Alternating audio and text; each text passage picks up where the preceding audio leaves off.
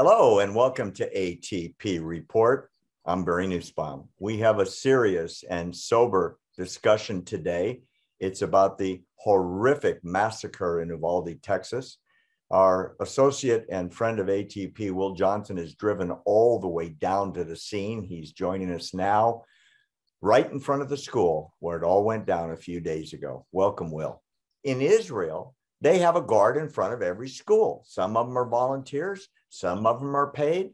There's an endless supply of veterans coming out of the service that are volunteering like crazy, and their volunteering is being turned down. Another point, Will, that you made, alluding to security measures after 9/11, the cockpit doors used to be flimsy. Now they're made of steel. They're bulletproof steel. You have to have a combination to get in. They're locked from the inside. They have a separate oxygen system.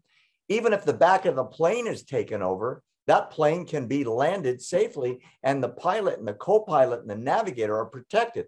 Why in the world won't we do the same thing with schools? One way in, one way out, put a guard on that door and make the door lock. You know what, Barry? I bring up that very point. I went to Houston where they had the NRA rally, or the NRA convention per se, in Houston this past Friday.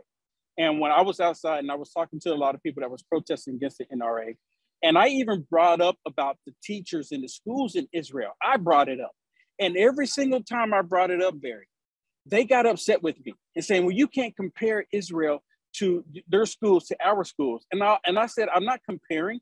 I said, what I'm doing is maybe we should adopt their methods. That's what we should be doing. We'll, at least let's look into how they're protecting their children. I've seen photos, Barry, in Israel where the teachers are walking outside and they have an AK-47 strapped to them, and the kids are just running around, not paying attention to it at all, because they know that the teachers are going to protect them. That's what it's about. And for some reason, they don't want the same thing here.